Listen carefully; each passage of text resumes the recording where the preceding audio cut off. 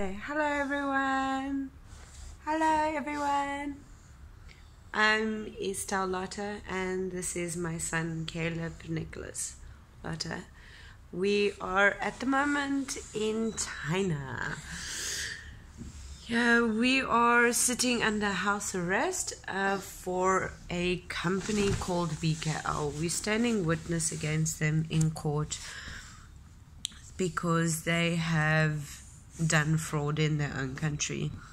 I am now reaching out to you guys for some help. I don't normally do something like this because I've never been in a situation like this before. When we first came to China, we were informed by the company that we did not need any documents or any experience or qualifications in order to teach here in China as a teacher. We just needed to be native speakers. We needed to speak fluently in English. So we had a video interview with the owner of the company, Martha, and she said, no, we qualified for the job. So we signed the contract and we faxed it over to her. When we arrived here in China, they promised us that they will get us some working visas, which never really happened.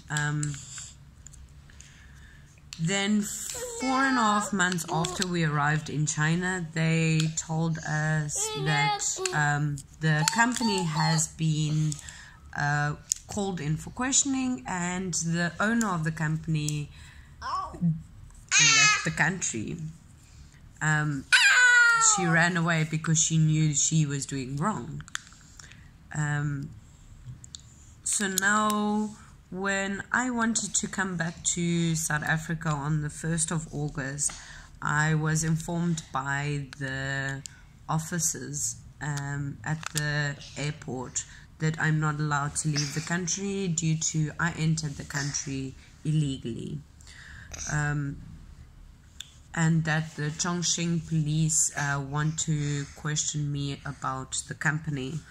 So my flight tickets, my flight tickets and my son's flight tickets was cancelled, and we never got our money back for them. So you could say it was like 16,000 RMB yuan, which is roughly 32,000 rand. That was thrown down the drain, which we will never see again. Now I have been here under this investigation for going on 6 months. They told me originally it will take 4 months for the case to be over. But yeah, I've been sitting here for almost 6 months. The end of January will be officially 6 months. When I went to the court, the prosecutors, the beginning of January, they informed me that this court case will only appear in the next month or 2-3 months. So it would probably be the end of January or the end of March. I don't think it will be the end of January, because they've got their Chinese New Year's coming up soon and no one works during that time. It's the Spring Festival.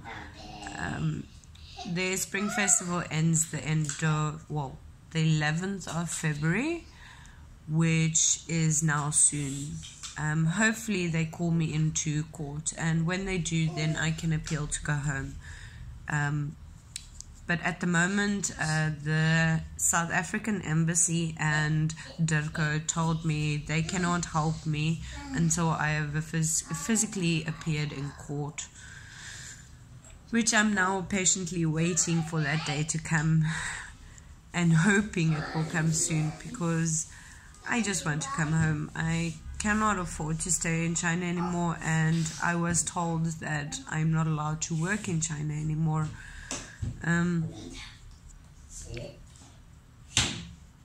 At the moment, me and my son are sick.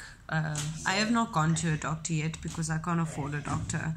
So we've been using home remedies.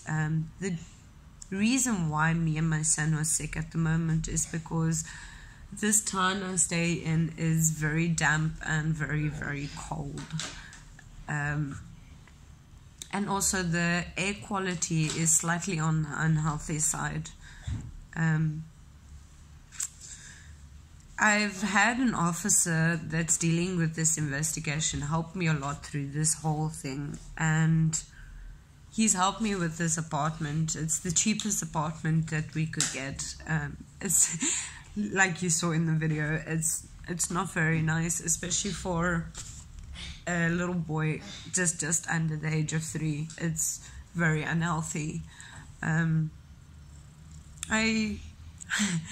I just want to come home. Like I said before, I want to come home to my mother, where I can have help from my mother raising my son alone.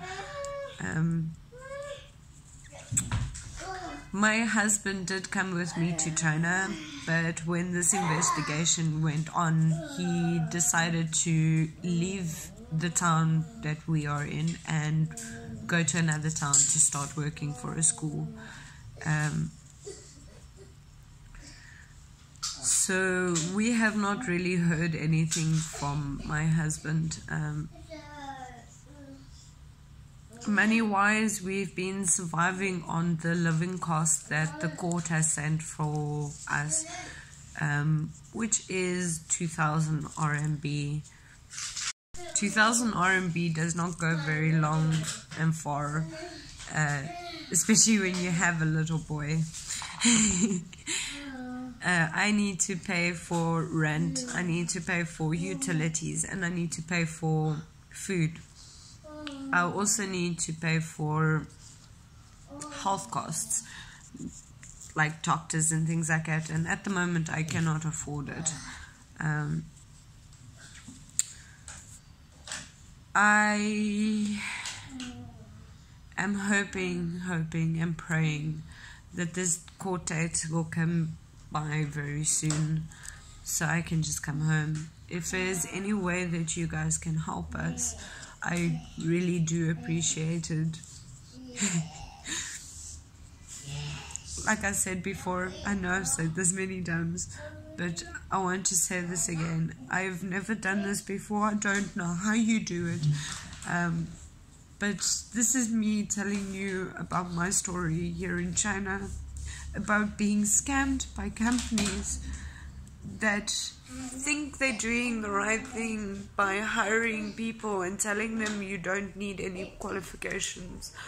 I just want to tell you, all you young folks out there, don't believe what you hear. Don't. It might sound heavenly, it might sound wonderful, but it's not worth it. Get your qualifications, get your TEFL, get what you need, and then come for a better future. But before then, rather stay in a country where you need to work your ass off. I wanted to come here for a better future for my son, better education, but yeah. Unfortunately, I was scammed by a company that did fraud. Sorry, I'm crying. It's a bit tormenting for me. But yeah, this is my story, and I'm asking for help, and I'm also warning all you young people out there, don't believe what you hear. Rather go do your studies. When people tell you that you don't need documents and you don't need qualifications to do teaching here in China, it's not true. And if they say that they're going to get you a working visa, you come over with a tourism visa at first, don't believe them, because it's all scams. Agents and companies, they are all people that scam you into things like this, because they know all us South Africans are gullible, because we want a better future. We need a better future. So I am here speaking out to you, asking for help and giving my advice. Thank you for listening, and I hope everyone gets to hear my story.